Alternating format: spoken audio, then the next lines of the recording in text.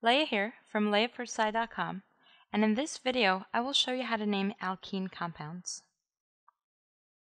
Before we name alkenes, we have to understand what is the functional group in this molecule. An alkene is a molecule that has a carbon-to-carbon double bond, or a pi bond between two carbons, is sp2 hybridized, and has a bond angle of 120 degrees at the alkene functional group. If you analyze the hydrogen deficiency, you'll realize that every pi bond gives you one deficiency, and therefore the standard alkene follows the formula of CnH2n, as opposed to an alkane which follows the formula CnH2n plus 2. This hydrogen deficiency, or degree of unsaturation, comes from the fact that when you add a double bond or a second bond between two carbon atoms, every carbon now has 5 bonds, and so you have to remove 2 hydrogens to keep each carbon within the octet rule. You can have a molecule that has multiple pi bonds. As long as the pi bonds are between different sets of carbons, it still qualifies as an alkene. But don't confuse a diene with a molecule that has 2 pi bonds between the same 2 sets of carbons, giving you an alkyne rather than a diene. When it comes to naming an alkene, we follow the same rules that we introduced in the first video. However, we'll use the last name of -ene rather than -ane when naming the parent chain. Let's start with a simple example. In this case, the entire molecule is my parent chain, and I have the option to number it from the left or from the right. When I number from the left, I hit the double bond on carbon number 2. When I number from the right, I hit the double bond on carbon number 4. If there are no higher priority substituents, you want to make sure that the double bond gets the lowest number, and so we have to number from the left. Since I have 6 carbons in this molecule, I get a first name of hex. Having a double bond gives me a last name of -ene, and I have to specify where that alkene occurs. Since the pi bond occurs between carbons 2 and carbons 3, we'll use carbon 2 because that is the first or lowest number where the double bond occurs. Since I have nothing else on the molecule, I have a final name of 2-hexene. However, you may sometimes see this molecule written as hex-2-ene. This is just another way to show that the -ene occurs at carbon number 2. When you have a simple molecule, it is preferred to keep the number in the front. However, when you have multiple substituents, it is better when each number precedes the substituent or functional group that it defines. Let's try another example. In this case, and recognize that I can number from both the left or the right to hit the double bond at carbon number 2. However, in this molecule, I also have to count for my substituent. If I number from the left, the methyl group is on carbon 2. If I number from the right, it would be carbon 3, and so once again, I have to number from the left. Having 4 carbons in my parent chain gives me a first name of bute. The double bond gives me a last name of -ene preceded by a 2, given that it starts on the second carbon. My 1 carbon substituent on carbon 2 gives me a prefix of 2-methyl for a final name of 2-methyl-2-butene. When you have a pi bond that occurs in a cyclic compound, you treat it just like a linear molecule. However, when you number it, you have to ensure that both the first and second carbon of the double bond have consecutive numbers. Meaning, if I choose the top carbon holding the pi bond to be number 1, I have to continue counterclockwise so that the second carbon on the pi bond gets number 2.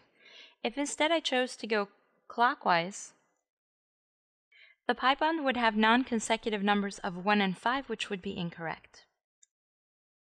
Having 5 carbons in my parent chain gives me a first name of pent. Because it's a ring, I have to precede that with the word cyclo. A double bond between carbon 1 and 2 would give me 1-ene. However, since this is the only substituent on the molecule, the 1 will be understood and doesn't have to be written out. This gives me a final name of cyclopentene. When you have a ring with a pi bond and a substituent, the 2 carbons holding the pi bond get higher priority than an alkyl substituent. If I choose the top carbon to be number 1, I am forced to continue clockwise so that the second sp2 carbon gets the number 2, and this gives the methyl substituent a number 4. Having 6 carbons in my chain gives me the first name of hex. The ring gives me a prefix of cyclo. Since the pi bond is highest priority, even though it occurs at carbon number 1, it will be self-understood. The 1 carbon substituent occurs at carbon number 4, giving me the prefix of 4-methyl, for a final name of 4-methyl cyclohexene.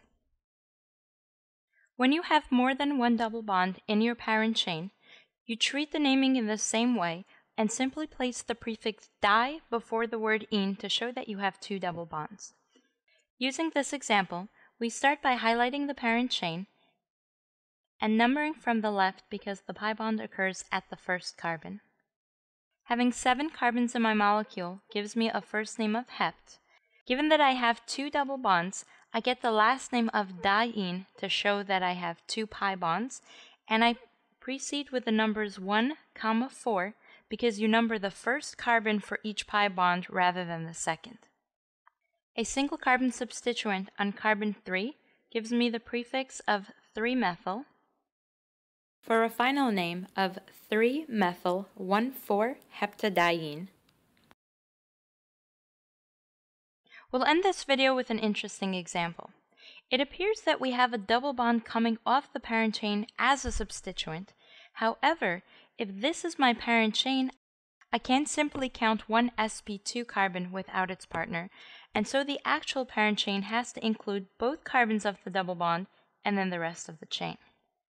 I start numbering from the first carbon of the double bond for a total of 5 carbons, which gives me a first name of pent. Since the double bond occurs at carbon 1, I have the last name of 1-ene. And once again, I have a 1 carbon substituent on carbon 2, giving me the prefix of 2-methyl. This gives me a final name of 2-methyl-1-pentene. Are you struggling with organic chemistry? Are you looking for information to guide you through the course and help you succeed? If so, download my ebook, 10 Secrets to Acing Organic Chemistry, using the link below, or visit leahforsci.com/orgosecrets. That's ORGO secrets.